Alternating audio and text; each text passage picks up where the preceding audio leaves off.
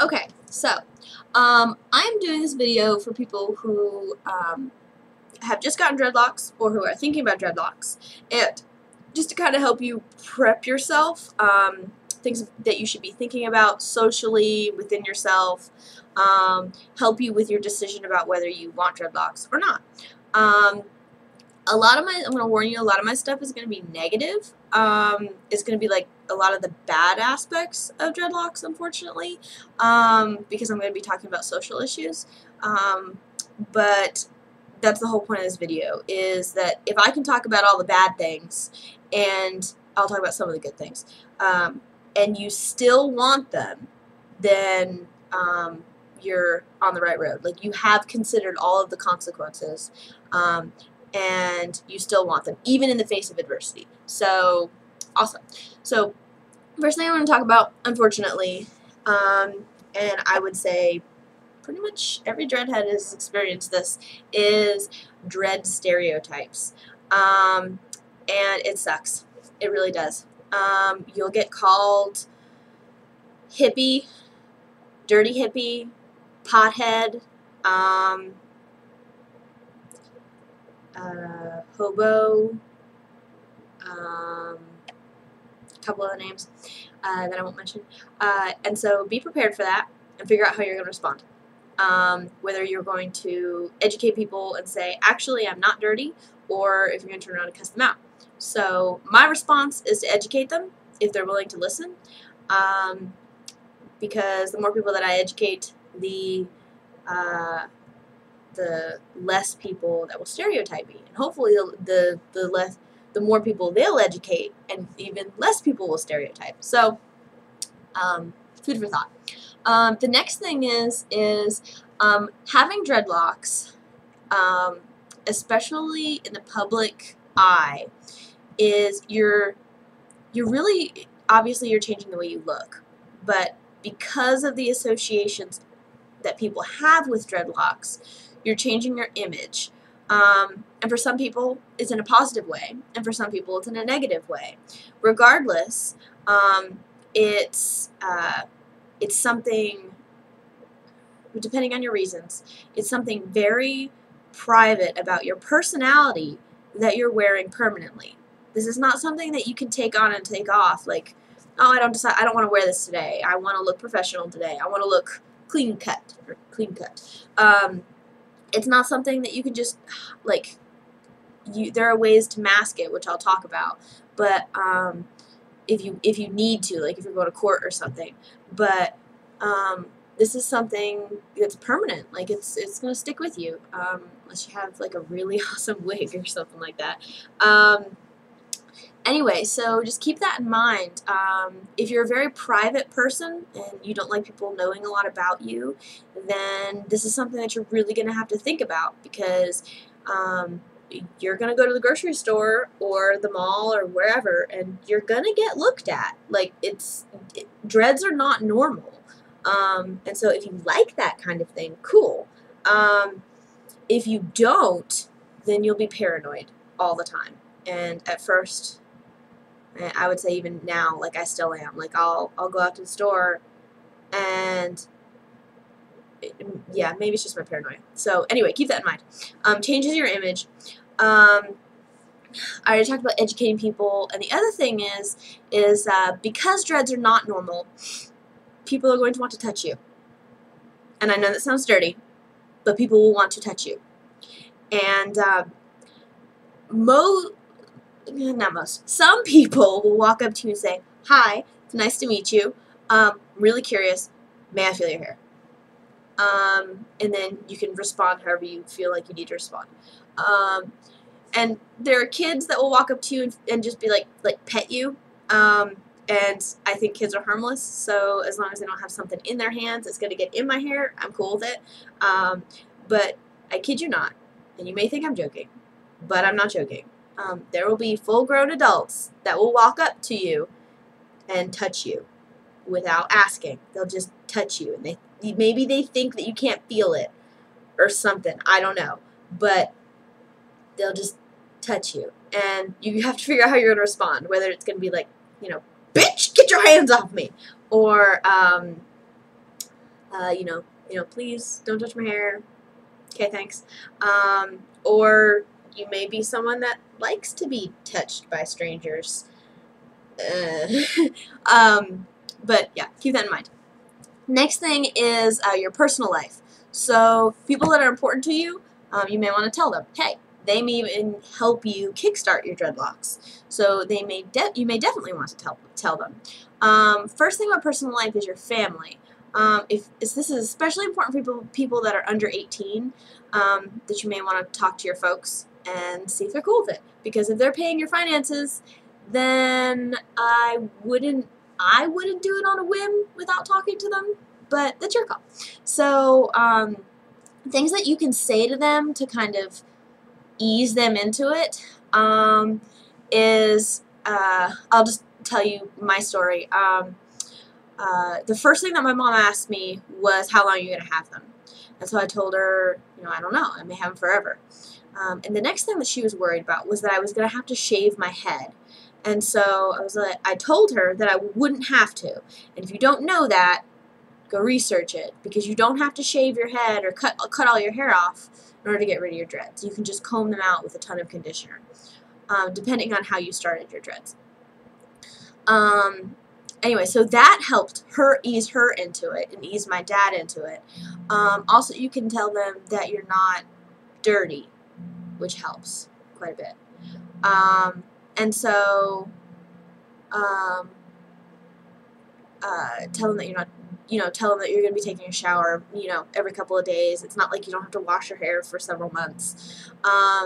So tell them the myths and then tell them what the truth is. And normally, people are much more willing to listen to you once you tell them that a lot of the myths are, well, myths.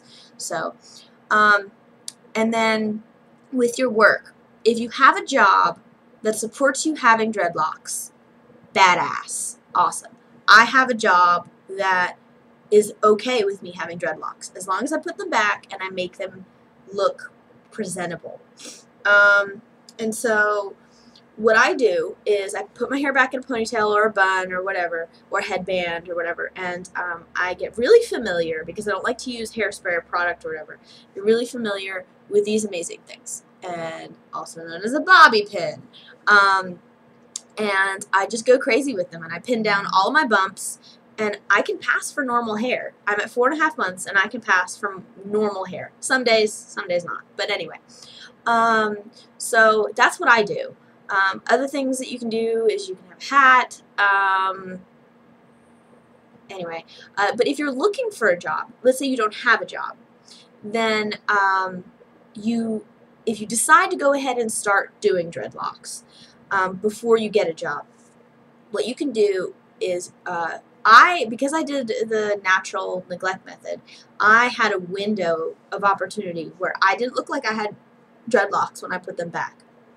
And so if you want to do that, cool, you are going to run into issues in your job where eventually you're going to have to tell people, or people are going to realize on their own that you have dreadlocks. So depending on the environment that you work at, that may or may not be relevant. Let's see here. Okay, now if you have a job or if you have a family that does not support you having dreadlocks, and there's really no feasible way for you to do it without a whole lot of stress and a whole lot of heartache for yourself, then maybe you ought to wait. And it's not the end of the world. All that means is that you'll have more time to think about it, more time to figure out how you want to do it. You're still alive. Your hair is still growing. If anything, it just gives you time to grow your hair out longer. Because I think longer hair dreads faster. And there's something that Dave Ramsey says. He says if you can't wait for it, maybe it's not worth having. And it has to do with finances, but I think it has a lot to do with like life decisions, and especially with dreadlocks. If you can't wait for them, maybe you're not ready for them. Because if you do them on an impulse, you may not have them that long. Like you'll probably be more likely to take them out. And that may work for you depending on the reasons that you're doing your dreadlocks. Mine is I want mine probably until the day I die. Like, I love them. Like, every single day, I am grateful that I have them. But I also waited for them for 6 years. So I waited until I was out of high school. I waited until I was out of college, and I went ahead and did it. So the longer that I waited, the more I wanted them.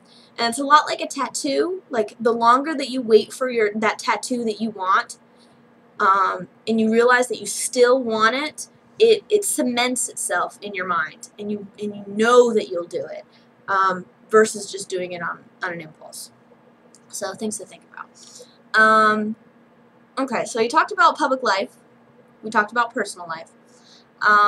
Okay, so things that you should be thinking about for yourself. Think about your method. Choose the method that's best for you. And don't take anybody's word as like the golden rule. If your best friend has dreadlocks, and that method works great for them, and your friend has told you all about that method, and you are absolutely convinced that that method is for you, it might not be. And there's a couple reasons for that. One, you most likely have a completely different hair type than your friend. And so your hair will dread and look completely different than your friend's dreadlocks. Number two is your personality, depending on your patience, depending on how much work you're willing to put into them, will depend on the method that you choose. And three is what you want out of your dreadlocks. Some people, dreadlocks are simply a hairstyle. It's a temporary thing that eventually they know they're going to take out. Some people, it's a lifestyle change. And so that will also tell you on what method you want to choose. Because some people will believe that how you treat your hair has a lot to do with your energy. And so the source of your dreadlocks will affect like them in the long run, something like that. And so choosing your method in that way, you'll also want to think about. Anyway, so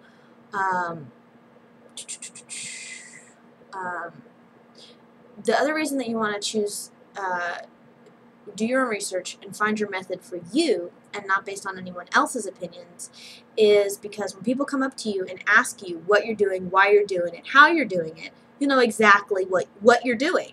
I mean, you'll be able to explain yourself, so you'll be able to support yourself. Also, you'll be less likely to make mistakes. You'll be less likely to have to go through your third, fourth, fifth set of dreads.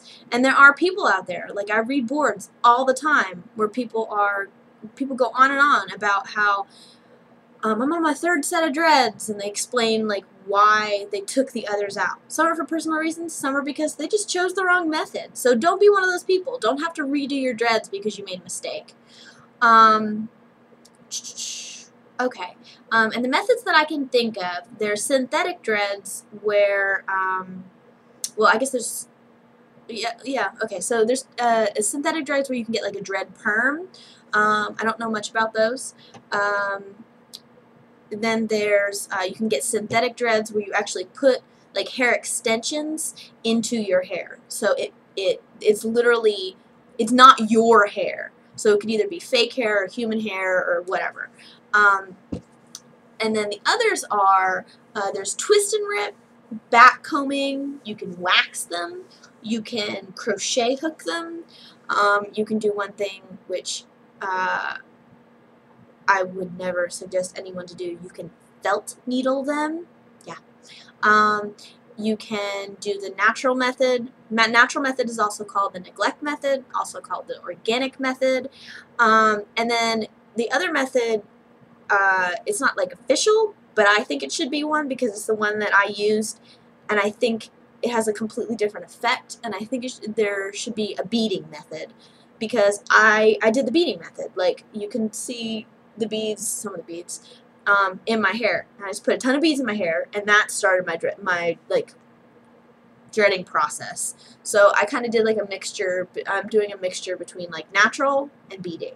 So, and each method has pros and cons. Do your research, figure out which ones for you that the pros outweigh the cons. Okay, and finally,